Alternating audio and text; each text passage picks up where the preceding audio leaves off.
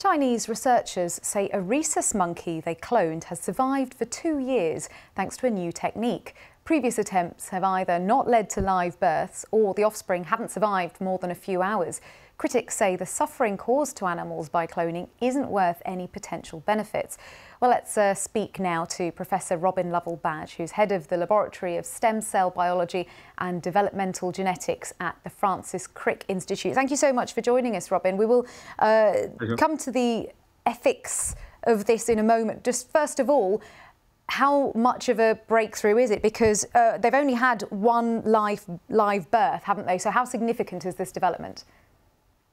Well, first of all, it's always very difficult when you only have one of something. You can't determine frequencies, so you don't know whether the method that they've developed here is more efficient or not than previous procedures. So they really needed to have at least two to be able to give a rate of success. So there had been a number of previous attempts to clone non-human primates, so macaques in particular, and there was different species of macaque was cloned in 2018. Again, it was a very inefficient process. Only about between 1% and 2% of attempts worked. Trying to clone the rhesus macaque, which is what this present study has been doing, has consistently met with no success at all in getting a live-born animal to live more than a few hours, as you said. Why it's important to work with the rhesus macaques is because these are the type of non-human primate that's most often used in research. And so we have a lot of information about them in other respects. And if you want to use non-human primates in research, which is closely allied to research on humans, then it makes sense to develop this type of macaque, the rhesus macaque, as your model.